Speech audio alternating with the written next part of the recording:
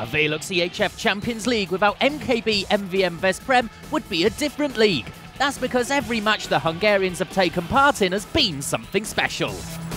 The fans in Veszprem are totally crazy and insane, and I think that they'll do everything to get us through over the 60 minutes.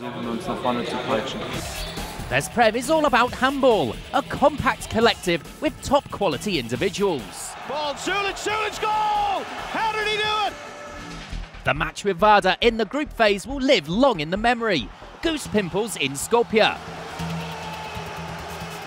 In crunch time, it was Mikla who saved the penalty.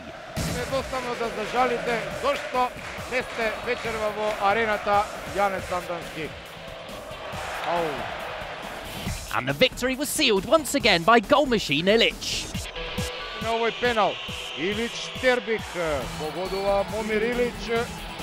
He's our best goal scorer now, and for this he's very important for us. And the battle with the Rhein-Neckar Löwen is also legendary. Roland Mikla is a key component in the MKB team with his saves. Christian Zeitz was also a factor in the attack. He gives the Magyars that certain something different.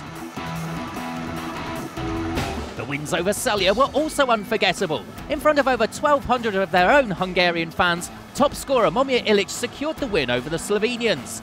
The finish against Montpellier was just as pulse-raising.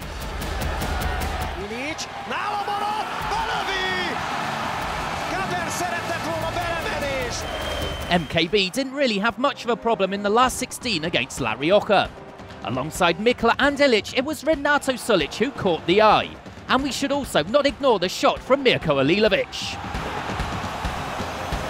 In the quarter-finals against Paris, Veszprem really showed themselves to be ready for the VELUX EHF Final 4. Now they've got the big shot.